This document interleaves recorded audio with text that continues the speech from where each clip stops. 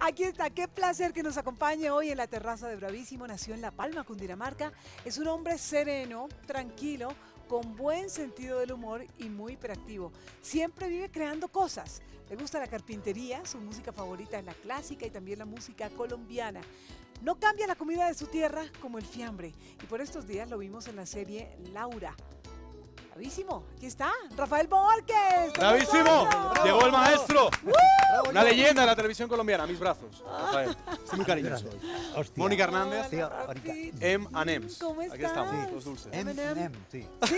Mónica y Miguel. ¿Qué más, Gracias por Rafita? venir. No, con muchísimo placer y un honor, un orgullo estar aquí. ¿A qué hora salieron de Fusagasugá? A las 6:30 de la mañana. Ustedes viven felices allá, ¿no? Absolutamente Pero delicioso, absoluta, el feliz. clima es ideal. Ideal, Rafita. Y tiene uno la opción de la facilidad con el contacto con la vida natural, con la naturaleza, con las frutas, con... Sí, Entonces, y están cerquita de Bogotá. Claro, ¿no muy te cerca. pasa nada? Muy cerca. Tienes tu Perfecto. huertito orgánico ahí, Rafael, también. Sí. ¿Te gusta todo? Pues estoy en ese proceso de todo orgánico, Comer sano. natural. Sí. Mira esto, El baúl ¿Sabes qué de los es? recuerdos. No. un baúl que nos va a traer muchas cositas y vamos a estar recordando el contigo, baúl Rafa. me recuerda ¿Qué? cuando yo tenía 15 años, tenía un grupo de teatro que se llamaba El Baúl. ¿Ah, sí? Sí, claro, que fue cuando estudié teatro. ¿no? Ajá. Tenía 16 añitos. Ah, pero Y no en te nos Fusagasugá- adelantes. No, No- pues sí, pero para hacer asociación de ideas con el baúl. Aquí hay objetos Perfecto, de tu coyuntural. infancia, de tu vida, así que Vamos a abriendo abrirlo, nuestro a ver qué pasa. baúl. ¡Guau! Y que nos vamos a encontrar por aquí. A ver qué encontramos por aquí. Fotografías, cuéntame. ¿Quién estamos viendo por acá? Ahí está. Creo que si vamos a esas fotografías tenemos que recordar La Palma, Cundinamarca. Esta es cuando yo era muy niño en La Palma, Ajá. que es, esta misma foto es una ampliación de esta foto, ¿no? Sí. Sí. Rafa, naciste en La Palma, Cundinamarca. La Palma, Cundinamarca. Qué buen sitio también, ¿no? ¿Tienes los mejores recuerdos también de La Palma? Buenos y ¿Qué muy pasó en La malos. Palma? Buenos y ¿Por malos. qué? Buenos porque el primer aire, los primeros aromas, el contacto directo con la poesía de la naturaleza fue ahí y son recuerdos imborrables. Sí. Pero la violencia del 48 fue muy violenta y tengo unos terribles recuerdos de muerte y de dolor y de... Es que el 48 aquí fue la guerra de liberales y conservadores y eso marcó este Aquí país. al frente, exactamente Sí. aquí al frente mataron a Jorge Eliezer Gaitán y generó una guerra civil, ¿sí?, entre liberales y conservadores. Hubo mucho desplazamiento. El Estado...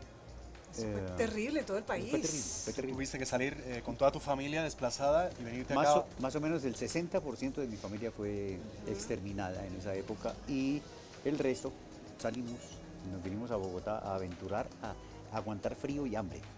Sí. Pero los Buscarse la recuerdos vida, que tengo, Mónica. sí. Sí, complicado. Pero vamos a traerte, hablando de gastronomía, que decíamos que la gastronomía para ti es muy importante. De pronto, si te hablamos de mojicón, ¿te recuerda algo especial? ¿Qué es el también mojicón, en tu vida? Rafael? Explícame a mí. ¿Qué es el mojicón? ¡Mojicón! El mojicón. Mojicón. ¿Qué es el mojicón? ¿Quién les dio ese dato? Pues aquí Chiqui Luna, que es nuestra directora de invitados, Bueno. que nos cuida. Rico. Bueno, el mojicón. Cuéntanos. Es un postre, ¿no? Porque Es eso que me Es un- sorprendieron.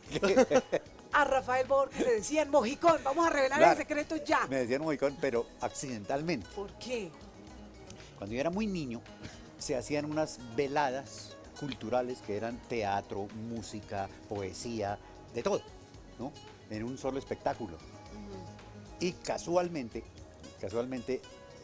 cuando íbamos a presentar una obra de teatro, yo era actor infantil, tendría 6 años.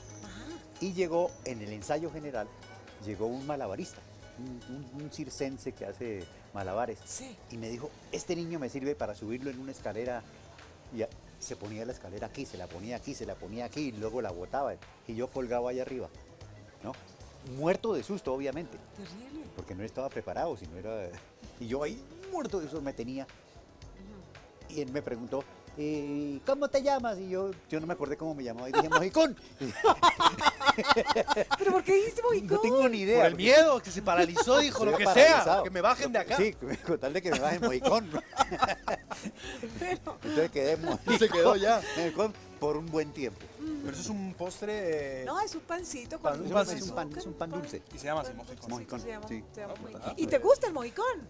Sí, me encanta. Sí, ¿por qué no? ¿Cierto, Rafa? Bueno, Una bonita anécdota esa. Porque sí, sin duda. Estuvieron aquí en Bogotá un tiempo. Cuando tú tienes, ¿cuántos años viajan a Fusagasugá a instalarse, Rafa? Sí, gracias. Como 16 años, mi papá salió un día, vivía con mi madre, él era empleado público, él trabajaba con Minsalud, Ministerio de Salud, como inspector o algo. Y un buen día salió a comprar cigarrillos y no volvió sino hasta los 16 años. ¿Sí? Ya vengo, voy por unos voy por unos cigarrillos. cigarritos, ya Ay, vengo. sí. Entonces yo lo conocí cuando tenía 16 años y se reorganizó con mi madre y buscaron dónde vivir. Bogotá no era un destino que le gustara a mi papá, entonces se fueron para Fusagasugá, fue Pero lo tu que más mamá me gustó. divina que lo perdonó y todo. Sí, no, ella lo Tranquila. asumió como, ya llegó con los cigarrillos. Entonces, Y con leche, de pronto, y lo recibió con un titico. Pues. Se activó ya. Sí. Más objetos, Claro, más fotografía. porque Radio esto tiene que ver con Suma Fusa. Paz. Esto, Radio Sumapaz.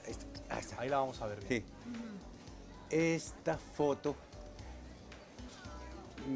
yo era a esa edad, ahí tenía 16 años, y un señor amigo de mi papá me llevó a una emisora y me dijo, hagamos locución, ¿no? Me dio unas clases de locución y yo terminé siendo locutor de la emisora Radio Sumapaz. Ahí ¿Sí? te enamoraste tú del tema de la Me radio y encantaba, todo. claro, me encantaba. ¿Sí? Pero como ya tenía todo el bagaje del teatro, ya había hecho bastante teatro, coincidencialmente llegaron a esta emisora unos delegados.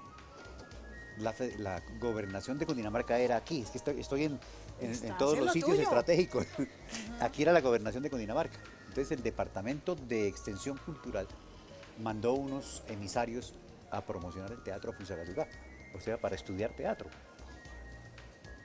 Y llegaron a esta emisora. ¿Y recuerdas qué tipo de programa hacías en esa primera emisión de radio, Rafael? Unas ferias y fiestas en Fusagasugá, que son tradicionales, muy de tradición española, ¿no?